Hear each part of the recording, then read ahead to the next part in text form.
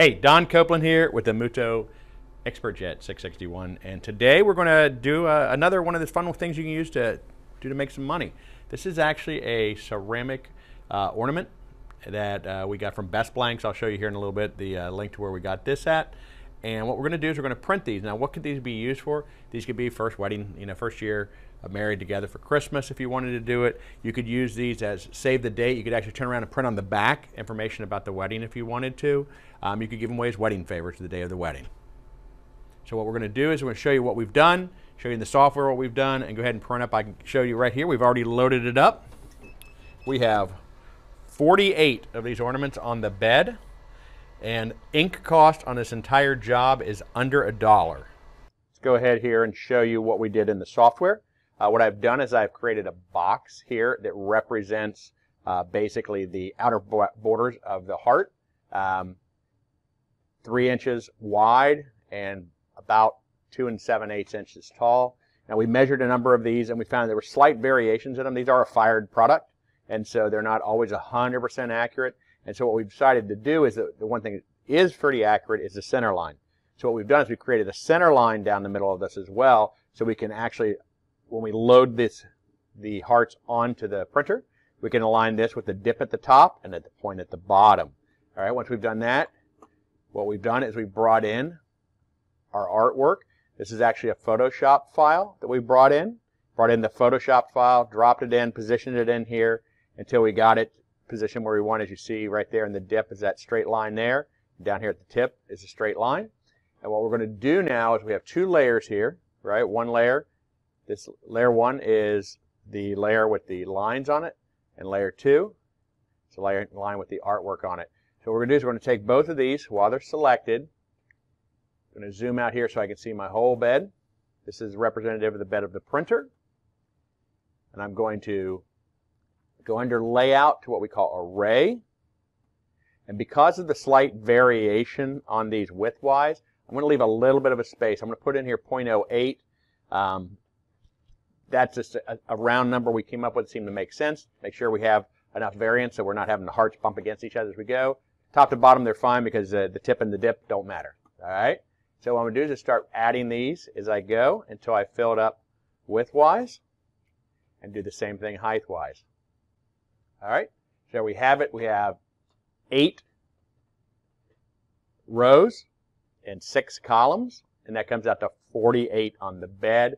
Now what I want to do is when I select one of these, the first thing I want to do is I want to print just the outlines. So I've turned off the images themselves, all right? And so I want to send this over to the printer. So the other, as you'll see, the layer 1 is, you can see it and it's printable. So I'm going to send this over to the RIP. We're going to turn off selected objects. We don't need it. We're printing the whole bed. And I'm going to choose the 661. And I'm going to choose color only because I'm actually printing a white ink onto the bed so we can see it. Click OK.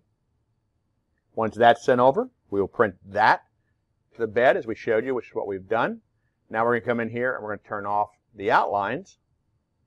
Turn on to both see and also to be able to print the bitmaps, the Photoshop file, which is the couple.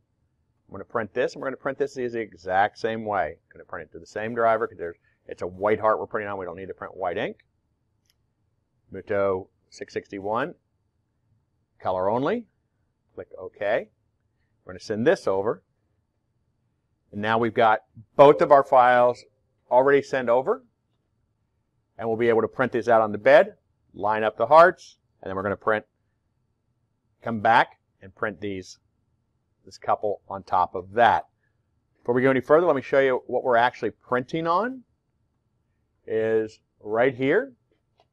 This is from bestblanks.com. These are actually a ceramic sublimation ornament, and it's a heart shape. And they're nice because the same coating that works to allow you to sublimate also works quite well with UV, so you get a good adhesion to it.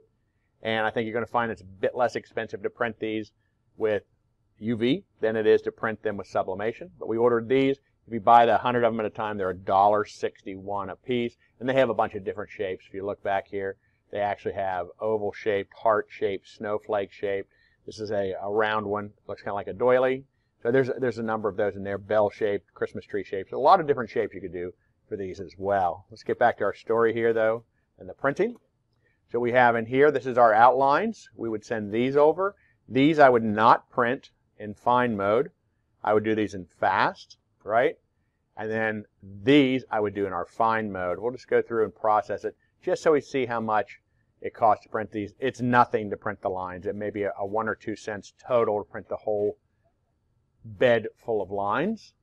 So we'll go ahead and process these, get the ink cost total for this, and you'll get an idea of just how crazy it is and how much money you can make by doing these type of ornaments. We also could have done these with a jig on the machine, but as you'll see, as with the hearts, it might be a little bit tough because they're not going to be consistently the same size. We found that they were slightly varied in width, not so much in height as they were in width, and the height didn't matter as much because there was a dip on one end and a tip on the other. But where you had the wings of the heart going out, it was a challenge trying to get them across the bed. You got 87 cents worth of ink. That's on the whole bed of 48 ornaments. So it's less than 2 cents an ornament. Plus, if you buy them at 100 at a time, we had $1.61 into them.